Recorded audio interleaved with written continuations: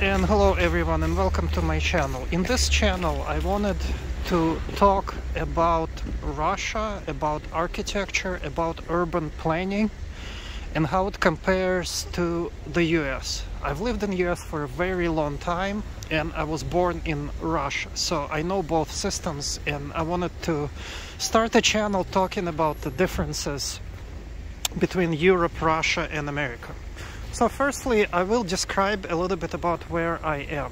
This is nearby Moscow, and what you see is a typical Russian type of a street, buildings, and a look. As you can see, this place looks a lot different than USA, okay? And what looks specifically different is the types of buildings that people live in. As you can see, most of Russia lives in these large apartment buildings made out of cement, whereas most of America lives in single-family houses.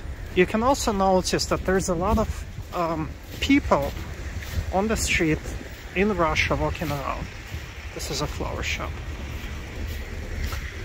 And one specific thing that I always think about is the fact that there's almost no homeless people here, and there are reasons for it. The reasons is, and this is not saying that Russia is rich by any means, but the approach that Russia has to housing is superior. Well, I feel like almost any country's approach to housing is superior to America's, because the amount of homeless people that America has is just insane.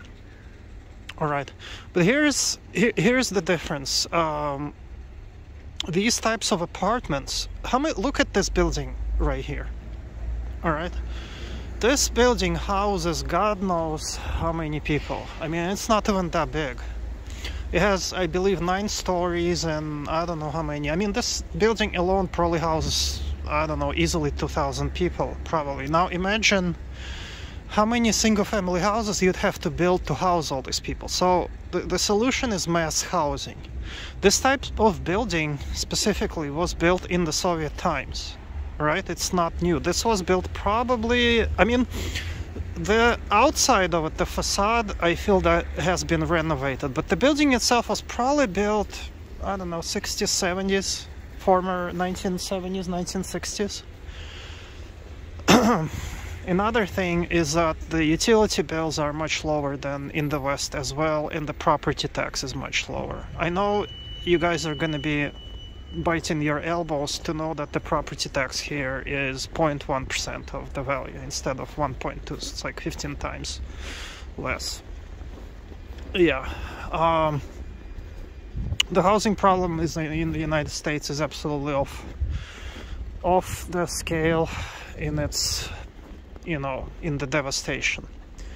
Another thing that I love about Russia is that in front of the buildings you have these yards, and it's relatively safe. So, you know, this is how things look. And it's, you know, not just, I love how in Europe, because we are part of Europe after all, although a lot of people forget. But we are. A lot of people forget about that. In Europe, it's customary to walk around. As you can see, there's people there and things like that. Alright, well, I think this is gonna be enough for my first video. I will make more. Don't forget to subscribe, like, and I will see you guys in the next video.